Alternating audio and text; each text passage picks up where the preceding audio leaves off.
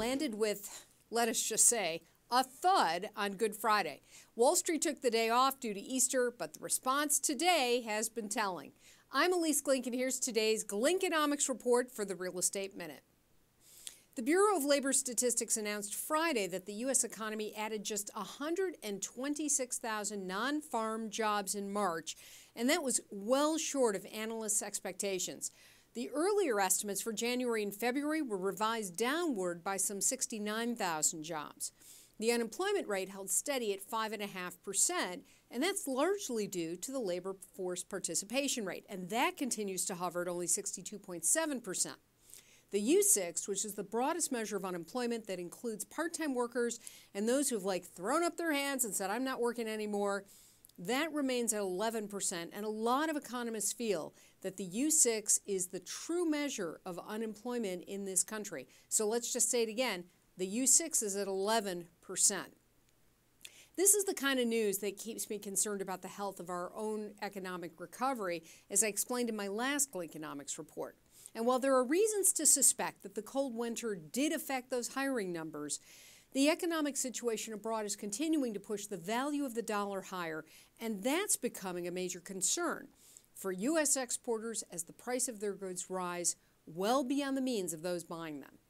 Meanwhile, the low price of oil has had a significant impact on the parts of the mining sector that support the oil and gas extraction industry. That industry has already lost over 30,000 jobs in 2015. What about wages? Well, they crept up a meager 7 cents for an overall increase of 2.1% so far this year.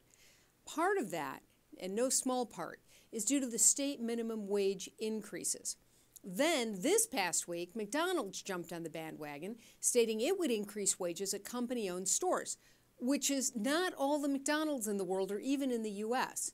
Increasing wages at other locations would be up to the franchise owners. So it's not the vast majority of McDonald's, but boy, did it sound great.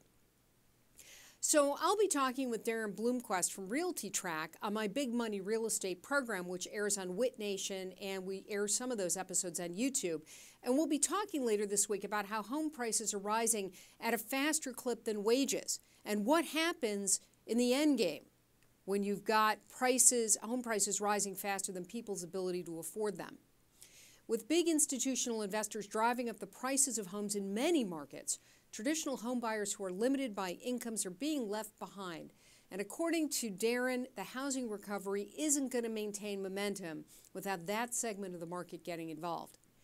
It's all bringing home the point that our economy needs more full-time, well-paying jobs before we can expect to leave the legacy of the Great Recession behind us for good. I don't know when that's going to happen, and I don't think there's any way to know exactly how we're going to manage that. Thanks for watching today's Glinkonomics report. For more details and links, visit my website. And until next time, I'm Elise Glink.